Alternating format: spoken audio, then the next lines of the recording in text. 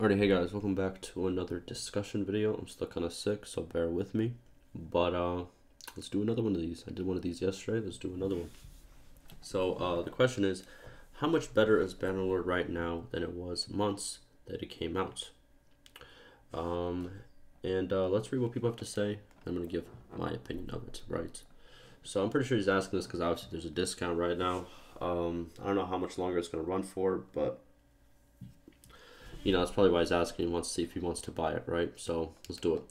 So actually, much better. That being said, I bought my wife for 2 saddle horses and 500 dinars yesterday. So some things are still a little janky. It's not a bad trade. Not a bad trade. Okay, next one. Stability and performance-wise, many times better. Content-wise, many perks are fixed, new quests added, but overall the content is largely the same. Okay. Give it 2 more years to stew. It's still raw. Okay. Been wondering the same thing. Been playing a bunch. The month it came out, had a blast, but haven't played since. Okay.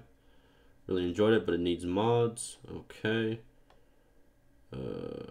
Alrighty. Now, here's what I agree with. I think stability and performance-wise, perfect. It's perfect. It's getting to the point where it's almost perfect, When the game first came out, obviously, there was a lot of performance issues, a lot of FPS issues, especially big battles, especially sieges. But in terms of that, most of that has been fixed, in my opinion. Most of it. Yes, there's still some more stuff to fix. There's always stuff to fix. But I think performance-wise and stability-wise, if you weren't able to play it very well earlier on, or if you were afraid that your PC couldn't handle it earlier on, I would try it. I would try it now, definitely. The performance went up tenfold, in my opinion. A lot of people got upset with the developers for that reason. The fact that most updates had a lot of performance and back-end fixes and not enough shiny stuff, as I like to call it, which is the content that people are looking for, that shiny stuff, Even though, in my opinion, I'm gonna stick with this opinion for, as long as it takes for people to get in their heads. Stability and performance is a core feature to any game. I don't care if you can't see it. I don't care that. A lot of people take it, what's it called? A lot of people take advantage of it, and a lot of people don't give it the credit it deserves. But I think a game that came out very recently that a lot of people are very mad about, that game that starts with a C, ends with a 77.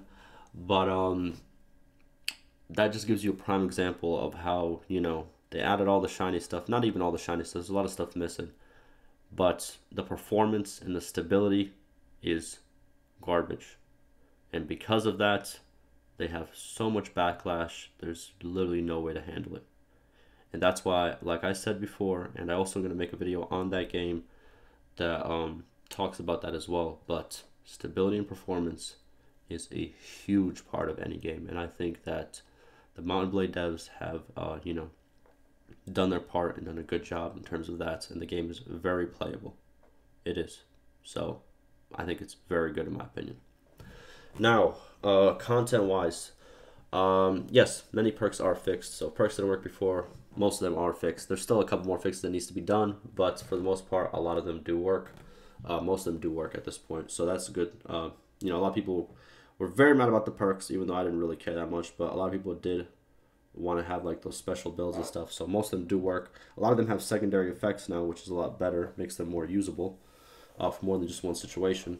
New quests are added. I still think quests are meh, in my opinion. I think quests are like early game, or if you want to try them out for the first time.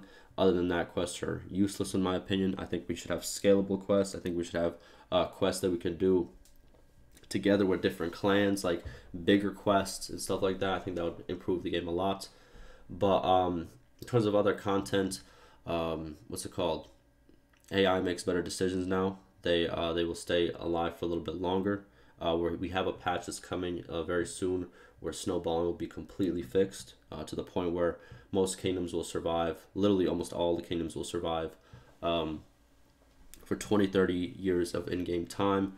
Also, rebellions are coming, which is a feature where towns can get taken over if you don't treat your settlement right. They will get taken over by a new clan forming, and then that new clan can then join a different kingdom, and you will lose that town forever unless you take it back. So that's very cool. I think that's a very good concept. It brings new clans in this system, We're gonna children are gonna be able to now what's it called, once they grow up, they're gonna start their own parties. We have Lord deaths, which happen during battles now, which is good. Putting you can actually now it's slowly been shifting, but now making better, smarter decisions. Like let's say, for example, what's it called? Capturing lords and putting them in a dungeon actually works now. It was a bug for a long time, but it is finally fixed. So putting them in a dungeon actually works, and kind of just like maintaining how your units. How can I say this? Like maintaining that type of attacks you do does make a significant difference in terms of war and peace. If you raid specific villages, let's say you want peace with a bigger kingdom, right? But you want to pay as little as possible. The best way to do that is to raid as many different clans' villages as possible, because if you raid their villages, that's going to impact their income. And if all their income goes down, if a lot of the clans' income go down, whenever you, let's say, what's it called? They might put up a vote for peace because they're losing a lot of income, or whenever you try to pay for peace, they will make the price lower because they also kind of want it as well. So just small stuff like that. There's other stuff that you can do as well, but there's small stuff like that now that you can actually kind of, make the smart play about. It's not just like how it was before, where it's just like endless fighting, endless fighting. There still is that, but you can still make a little bit smarter decisions now to kind of get an upper hand, right? Now, in terms of stuff that's missing, let's get to it. So diplomacy, still not really there, not really. I think that needs to definitely be worked on. Alliances, we're slowly getting them. With the rebellions and all that, we're slowly getting them. But diplomacy and alliances are the two major things that we need. Once that is given to the game will be finished. I'm just gonna say it how it is. Obviously, you can add more stuff, upgradable workshops, upgradable caravans, like I've said many times before. But once we get diplomacy and alliances, I think the game will be as good as it can get. I think those are the two main things that we're missing. Literally, the two main things that we're missing. Stability performance is there. The action aspect is there. The battles and stuff, they're good. They're good. The taking over, it all makes sense.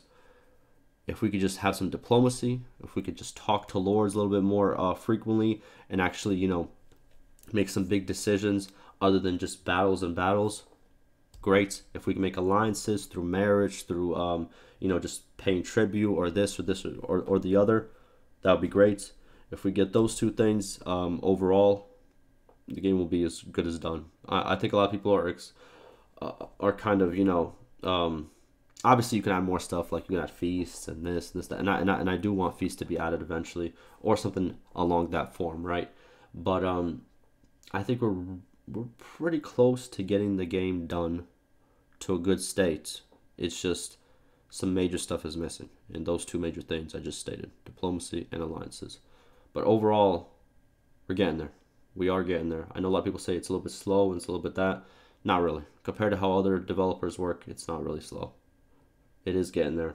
There's always consistent fixes. There's always consistent stuff being talked about on the forums, and I do cover them. So, I've been covering them since the game literally launched. So, I've seen the development. It's definitely getting there.